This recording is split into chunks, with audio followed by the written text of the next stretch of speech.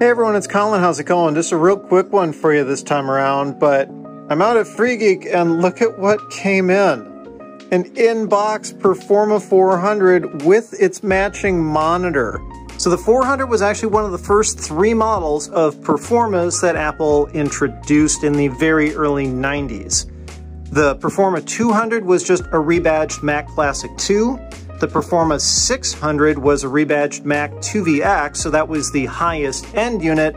And then this was kind of your mid-range option. It's a rebadged Mac LC2. So let's start with the machine itself. It has been opened. This, clearly has been a used set, but it's been retaped closed. And based on the weight of the box, I'm hopeful that it's got everything in it. The sticker on the front is just a little faded, but it kind of gives you an idea as to how this was a much more consumer-focused version of the Mac. It included a bunch of software that was really meant for kind of home use, right? At Ease was kind of a simplified version of the user interface. Claris works kind of like Microsoft Works if, you bought a PC from around that same time. Floppy drive, 80 meg hard drive. I believe this thing came with 4 megabytes of RAM. It was a 16 megahertz 68030. Came with a keyboard and mouse. What's interesting is that it actually came with the keyboard. A lot of Macs from this time period, they would only include the mouse inside the box, and you'd have to buy a keyboard separately, usually for about $100. Some people say that's kind of a cheap way of doing it, and Apple just trying to make more money. The other argument is that Apple had many different models of keyboards available during that time period, so you wouldn't end up in a situation where they maybe included a basic one in the box, but you wanted the extended one, and you'd have to buy a second keyboard at increased price. So it's, depending on how you want to look at it, it's either good or bad. Check this out. Dayton's, Marshall Field's, Hudson's. Dayton's was, I don't know if they were outside of Minnesota. Obviously, I live in the Twin Cities, but they were a department store chain. So Dayton's wasn't a computer or electronics chain. They weren't like Best Buy or CompUSA or Circuit City or anything. They were like kind of a ritzy version of JCPenney, that sort of a thing. But that's exactly what this Performa series was meant to cater to, was to kind of a more general retail market. You can see $1,700.95 for this guy. That's really neat that the price tag is still on here. So let's peel the tape off of here. Take a look at what's inside. Oh yeah. Oh yeah. Look at that. Definitely used. The keyboard shows some yellowing. And here's what I mean about that keyboard, right? Like, this is kind of the standard keyboard that Apple typically sold at the time, but then there was an extended version with, more keys in the numeric keypad and way better switches and that sort of thing. And then this accessory kit is really neat to see. Yep, so it's missing, it looks like, the documentation and the floppies, but the original mouse, power cord, ADB cable, and even the microphone all included in here. So that's neat to have. And yep, peeking through the styrofoam. Also a bit yellowed, kind of hard to not have them, but look at that, they even put it back in the bag. Wow! But yeah, Performa 400. So yeah, the machine's actually in pretty good shape. I'm not seeing any chipped or cracked plastic.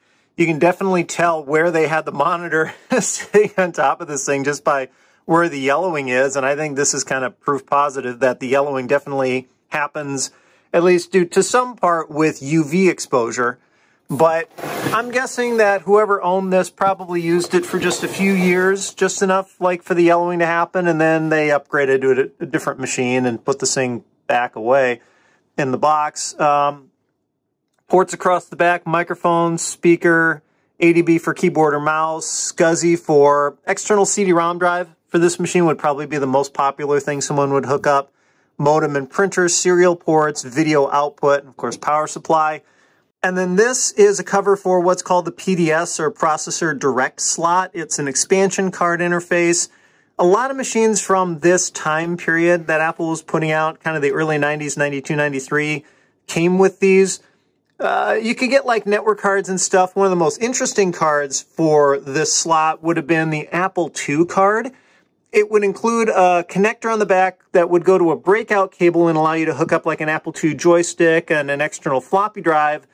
And the card actually contained all the circuitry for basically an Apple II system, right on a little card. And with companion software running on the Mac, you could use Apple II applications, which was really neat for some schools that had really big Apple II software libraries and wanted to upgrade to the Mac, or if at home you had a bunch of Apple II games that you really liked or whatever. Those cards are actually not very common anymore, and I believe they go for a decent amount of money, but that was another common use for this expansion slot. All right, so I very gingerly popped these tabs that hold the cover on, and then you hinge it forward. I just want to see if there's any obvious damage in here that we need to address. The fan's a little dirty, and that's kind of to be expected, but the big thing, this battery has not blown up yet.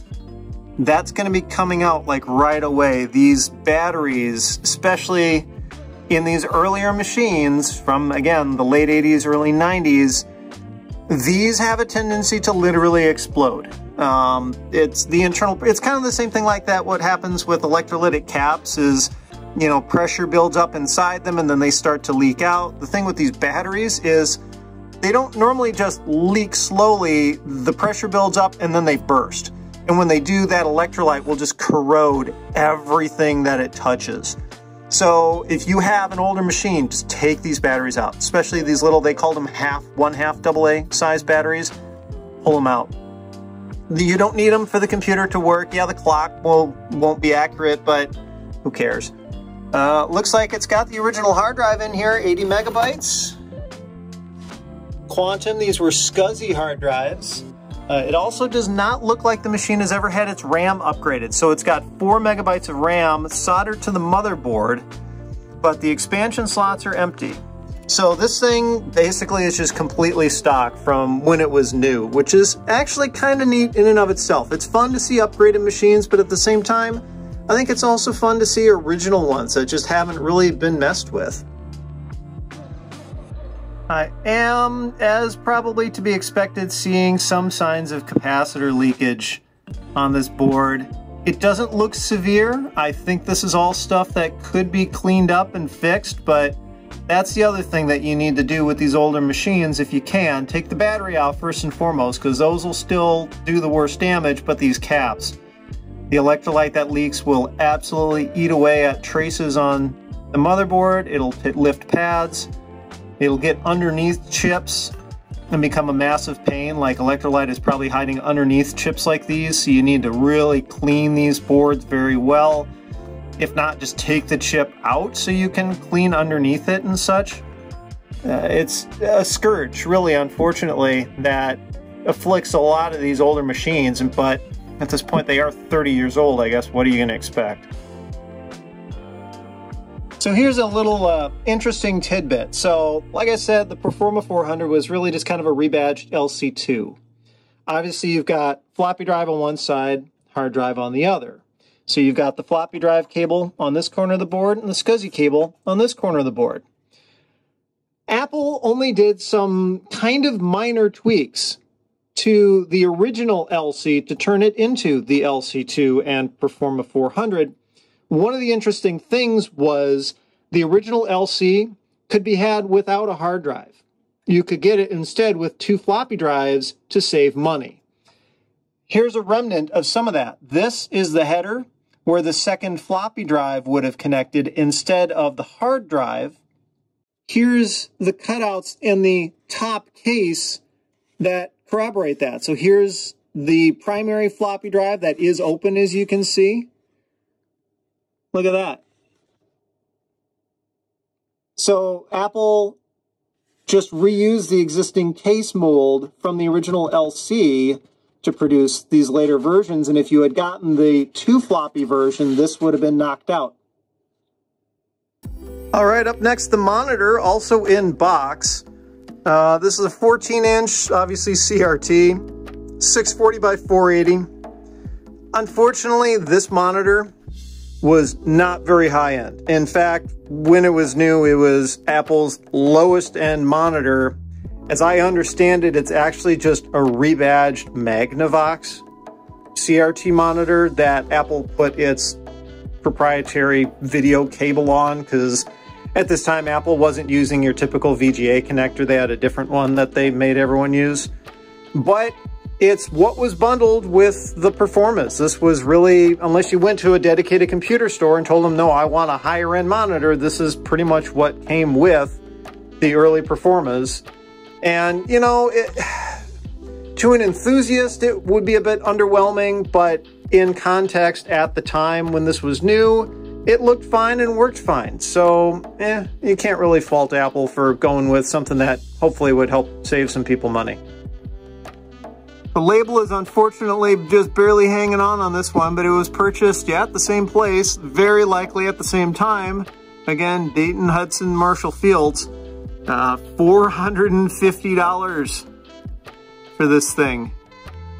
Which, you know, considering what a really high-end, like 14, 15-inch Trinitron-based display would have gone for, you know, that's probably not too bad of a price.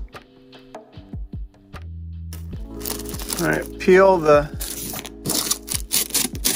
packing tape off the top of this one too. Again, this one has also been opened before. This is a used machine, so let's see what's in here.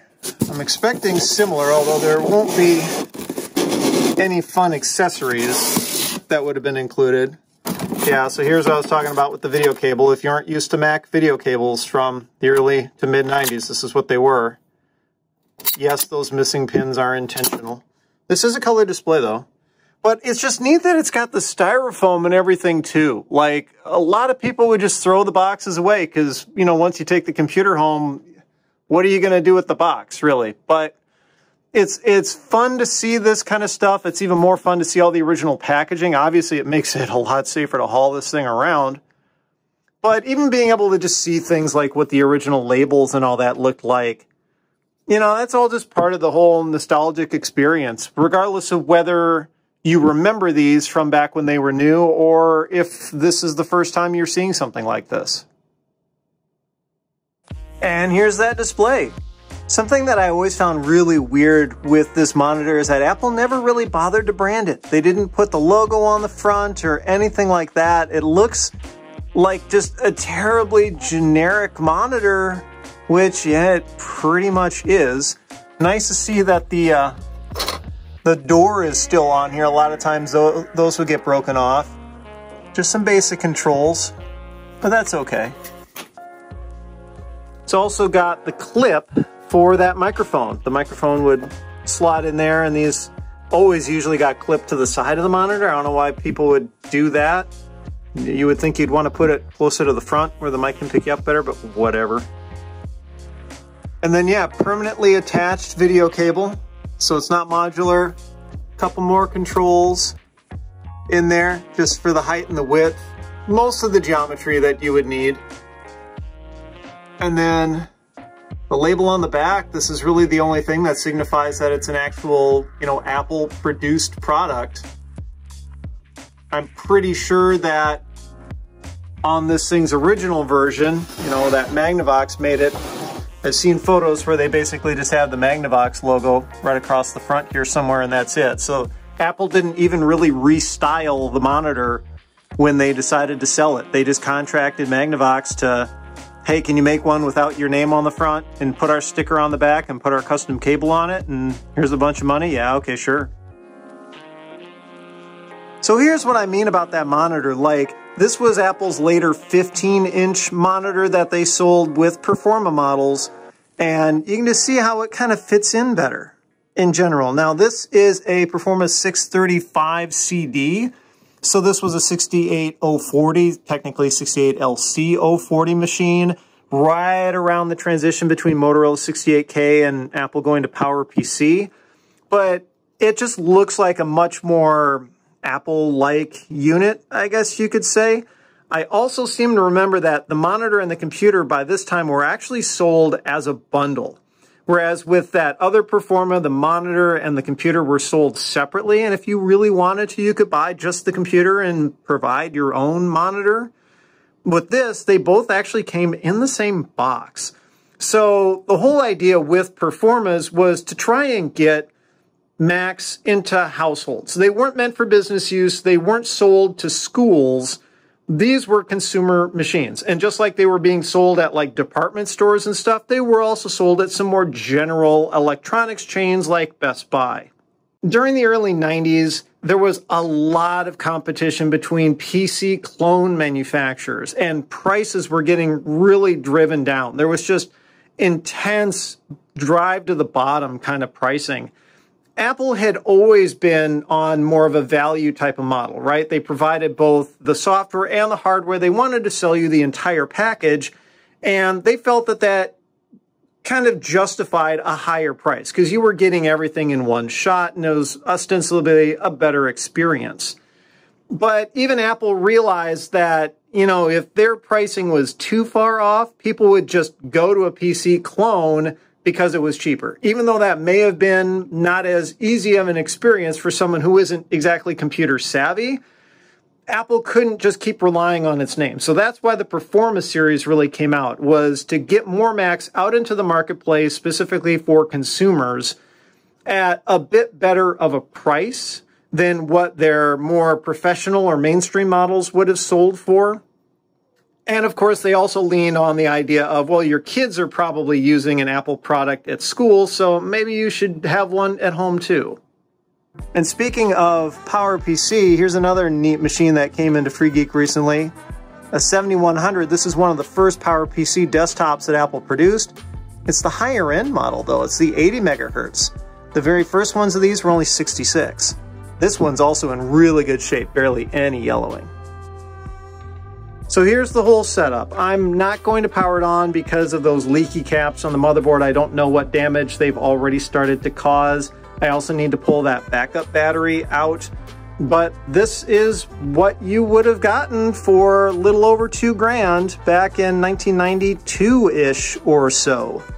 This wasn't the highest end model, of course, but it wasn't a horrible one either. And it would have done perfectly well at home office kind of stuff, right? Word processing, spreadsheets, playing some basic games, educational titles for your kids. And again, that's really what the Performa series was all about. You weren't going to pick up one of these to do crazy intensive page layout or graphic design or anything like that.